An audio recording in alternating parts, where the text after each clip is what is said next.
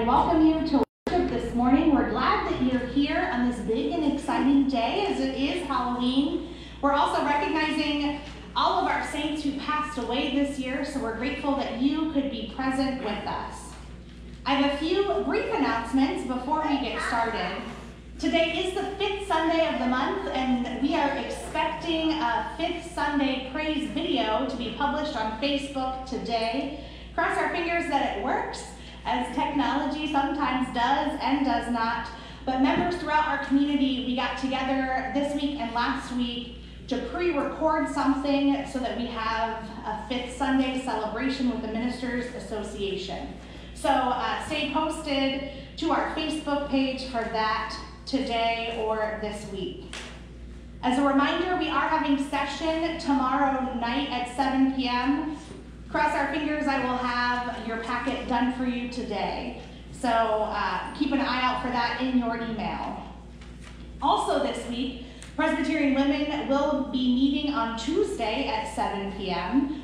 The topic for that Caitlin and I will be hosting will be end-of-life planning with some of the folks from Starks Newell Funeral Home. They'll be coming and talk to us about how to prepare for becoming a saint and what that may mean for you and your family. So join us Tuesday night at 7 p.m. Also, in 2 weeks, so November 14th is our congregational meetings where we'll pass our budget and figure out the work of the church for 2022. But after that meeting, we get to have a potluck. So if you would like to join us for that meeting for the potluck, please stay. Joel is making ham, so bring a dish to pass, desserts, sides, anything you'd like, we would welcome. And we'll have takeout and to-go containers for those of you who would like to eat your meal at home, or if you'd like it delivered, those of you who can't make us, let us know in the comments today on our Facebook page, and we'll make sure that you get a meal. Also, today is the last day, I'm gonna put some air quotes around last day, to submit your pledge cards. So if you haven't already submitted your pledge card, I encourage you to do so today so that when we meet tomorrow for session, we have a better idea of what to expect for the upcoming year. So if you don't have one with you, there are some available in the back. Is that correct, as you're getting up and getting one? Awesome. All right, I think that is all the announcements that I have. I also received a letter this week from Barb Vleek. She's down in Zephyrhills, Florida, and she sent us a note letting us know how she's doing. She said that summer in Florida was hot, but sometimes the Florida temperature matched that which was in Michigan. So the snowbirds are slowly returning, and she's excited about seeing old friends once more as they head south. So she sends her best wishes and let us know that she's doing well, and she's, having a great time in Florida. So I'm sure some of you may go down and visit her soon. But we're grateful for that communication and to know that she's doing well and enjoying her retirement down south. Are there other joys, concerns, or announcements to be shared today? Seeing none, let us go ahead and turn our hearts to God, who is calling us into this time, into this space, calling us to come home.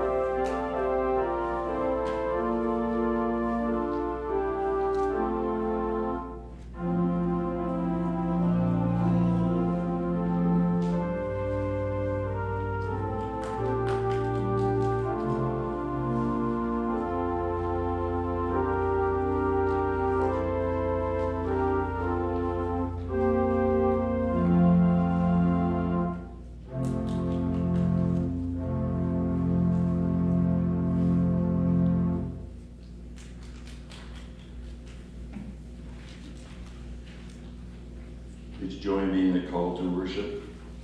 Open my eyes that I may see glimpses of truth thou hast for me. Place in my hands the wonderful key that shall unpass and set me free. Silently now I wait for thee, ready, my God, thy will to see. Open my eyes, illumine me, Spirit divine.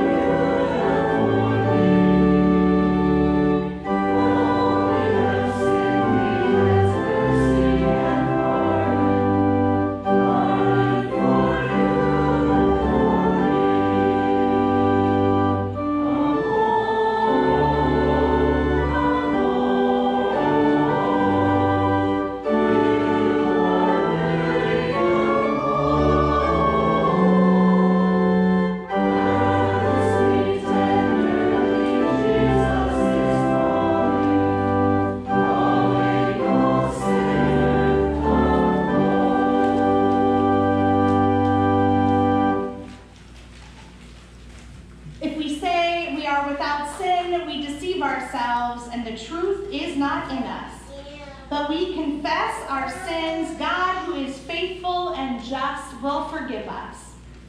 Please let us join in our prayer of confession. Holy God, creator of all that is, donor of grace and giver of life, hear our prayer. There are chasms in our lives, deep valleys that separate us from one another and from you. We confess that we have allowed those rifts to grow for fear of admitting our part in a separation, for fear of being rejected when we reach out. You call us to heal relationships, to a wholeness with each other and with you. Mend us, we pray, and make us new creations through the power and love of Christ, in whose name we pray. Amen. Anyone who is in Christ is a new creation. The old life has gone, a new life has begun. Believe the good news of the gospel. In Jesus Christ, we are forgiven. Thanks be to God.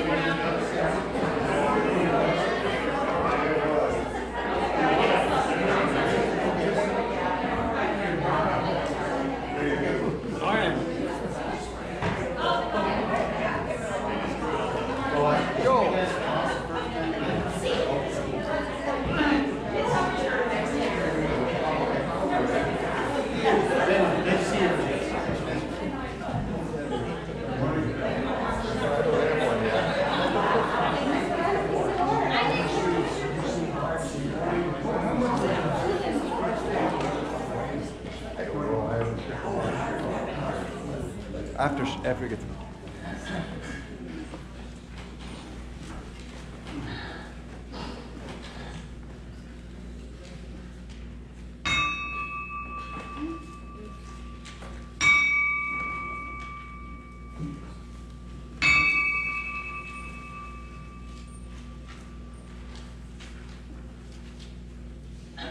No person is an island entire of itself. Each is a piece of the continent, a part of the main. With Thanksgiving, we remember Nellie Bleak, January 2nd, 2021.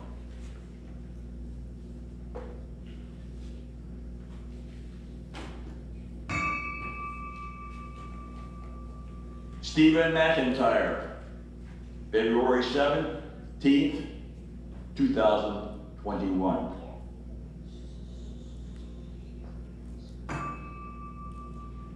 Nora Smith, March 1st, 2021.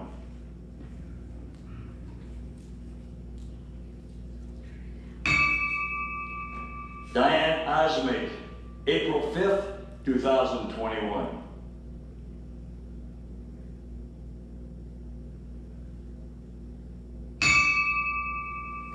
Marion Smith, April 25th, 2021.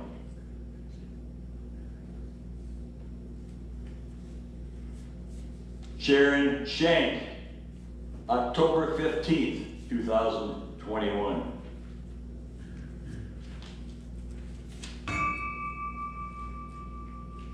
And those others that are very close to us that we remember.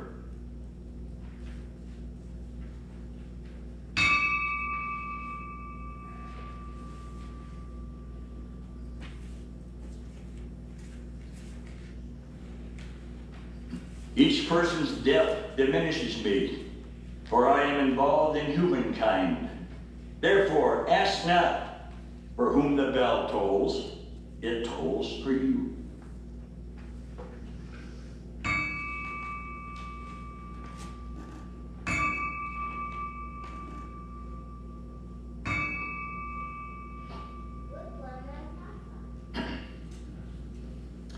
Death, be not proud. Some have called you mighty and dreadful, yet you are not so. For those whom you think you can overthrow, do not through poor death, nor yet can you kill me.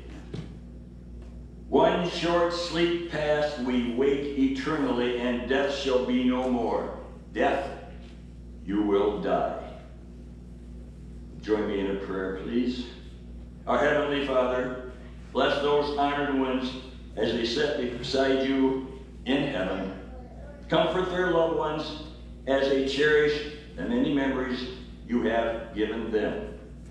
In this we pray. Amen.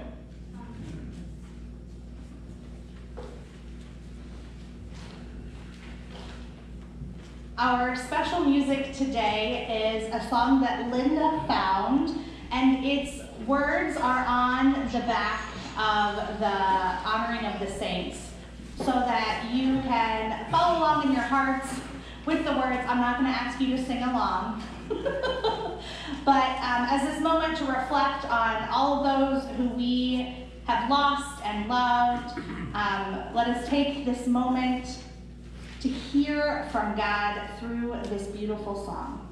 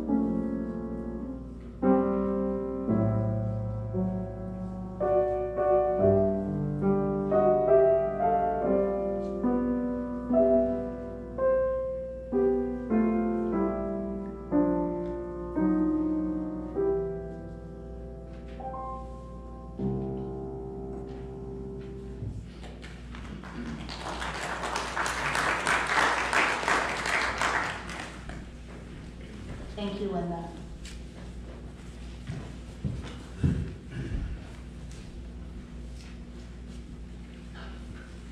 You would join me, please, in the prayer of illumination. Open my ears that I may hear voices of truth thou sendest clear. And while the wave notes fall on my ear, everything false will disappear. Silently now I wait for thee, ready, my God, thy will to see. Open my ears, illumine me, Spirit divine. The scripture lesson this morning is from the book of Genesis, chapter 3, verses 1 through 14.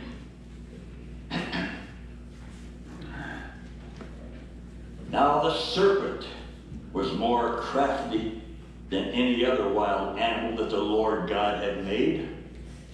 He said to the woman, did God say you shall not eat from any tree in the garden? The woman said to the serpent, we may eat of the fruit of the trees in the garden, but God said, you shall not eat of the fruit of the tree that is in the middle of the garden, nor shall you touch it, or you shall die. But the serpent said to the woman, you will not die, for God knows that when you eat of it, your eyes will be opened, and you will be like God, knowing good and evil. So when the woman saw that the tree was good for food, and that it was a delight to the eyes, and that the tree was to be desired to make one wise, she took of its fruit and ate. And she also gave some to her husband who was with her, and he ate. Then the eyes of both were opened, and they knew that they were naked. And they sewed fig leaves together and made loincloths for themselves. They heard the sound of the Lord God walking in the garden at the time of the evening breeze, and the man and his wife hid themselves from the presence of the Lord God among the trees in the garden. But the Lord God called to the man and said to him, "Where are you?"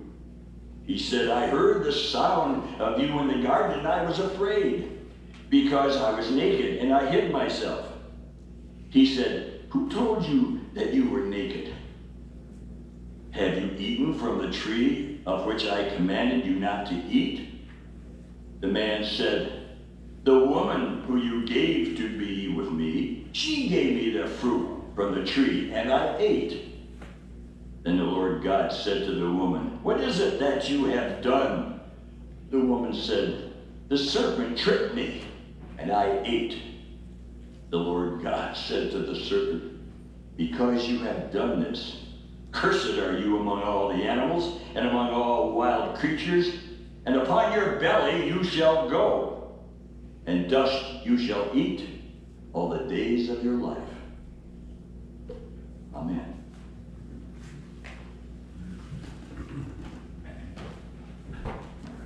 From the front of the book to the back of the book, I will be reading from the book of Revelation, chapter 21, verses 1 through 6. Let us continue to listen for God's word.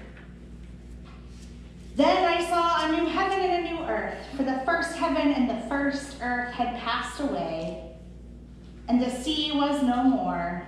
And I saw the holy city, the new Jerusalem, coming down out of heaven from God, prepared as a bride adorned for her husband. And I heard a loud voice from the throne saying, "See, the home of God is among mortals. God will dwell with them, and they will be his people. And God will be with them. God will wipe every tear from their eyes, and death will be no more. Mourning and crying and pain will be no more, for the first things have passed away." And the one who is seated on the throne said, "See, I am making all things new." And he said, "Write this down, for these words are trustworthy and true." Then he said to me, "It is done. I am the Alpha and the Omega, the beginning and the end." This is the word of God for the people of God. Thanks be to God. I'd now like to invite the children to come forward.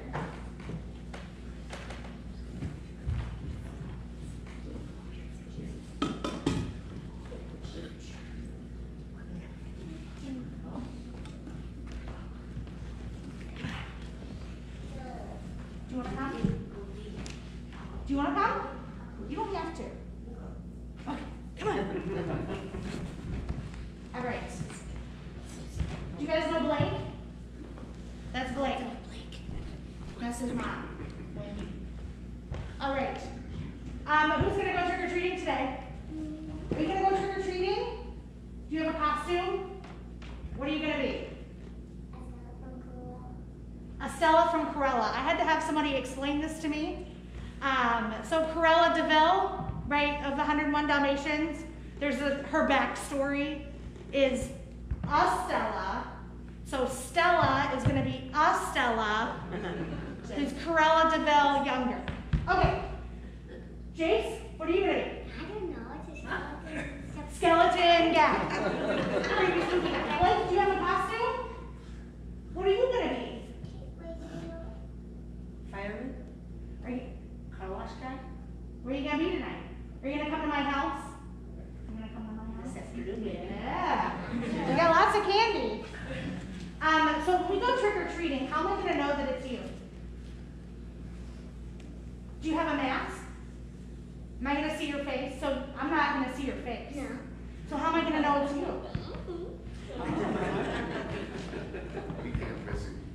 You can't miss it. Are you gonna have a mask? No. So, you think I'll be able to figure it out if it's you? No. So, do you like wearing a mask?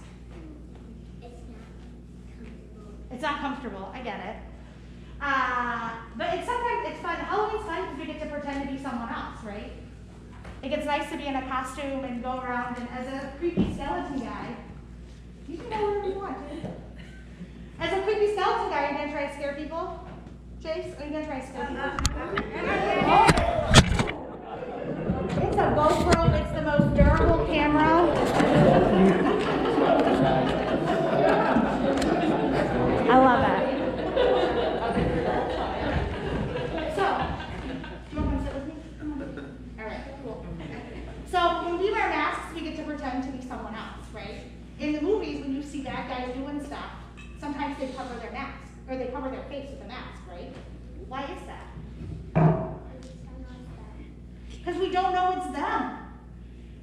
So, on Halloween, But how do I get cold? how do you get cold? How do you get cold? How do they get caught, maybe?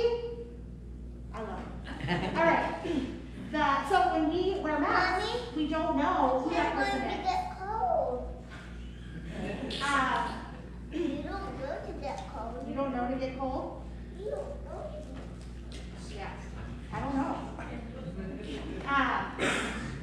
Masks. So when we wear masks, we get to hide. And sometimes it's fun to like maybe play jokes on people. But also in the scripture that we just read, But how want to scare people? in the scripture we just read, Adam and Eve How about hid you because they scare did something With our wrong. mask. Have you ever hid because you did something wrong? No. Of course not. Jace would never do anything wrong. Maybe, maybe not.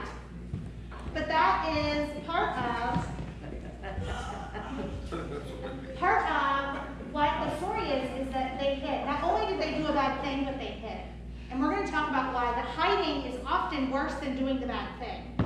Right? So if you broke something If we and then you hid that thing, right, that's worse than actually breaking the thing. It's hiding the thing. hiding You broke something, like, oh no. But if you hide that thing and pretend that you didn't break it, that can often create more problems. So while hiding today and putting on a mask will be fun as we're trick-or-treating, it's not what God wants from us. Oh, all right, we're just gonna be like this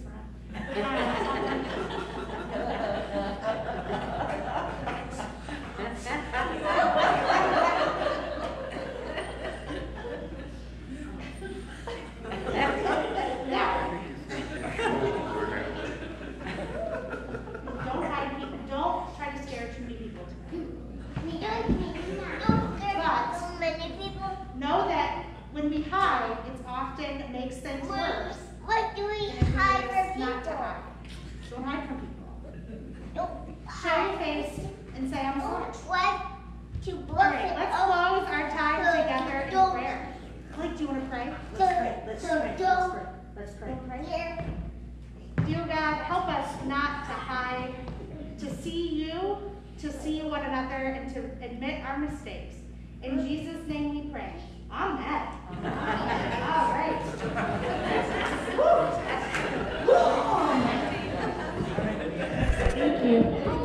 I am going to be ready to eat my tablet. I'm sure the folks at home are having a great time. Okay, thanks. Get on. So today, as we look at the scripture from Genesis, it's a familiar story to many of us. Even if you've never walked into the doors of a church before, you know this story. It's a large part of our cultural narrative. The story of Adam and Eve, the serpent and the apple. The Bible never names it as an apple.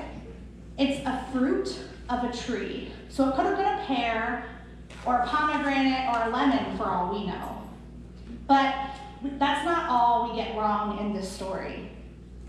Adam and Eve eat from the tree that they were told not to eat from. They did it anyway. There are a lot of things that God tells us not to do, and we still do them. We're supposed to love our neighbors as ourselves, help the widows and orphans. We're told not to kill or steal or lie, and yet they still exist in the world. We should obey God's commands. It kind of goes without saying. But disobeying God is not the largest part of this passage. Our understanding of sin is that which separates us from God. God never pulls away from us, but our sin pulls us away from God.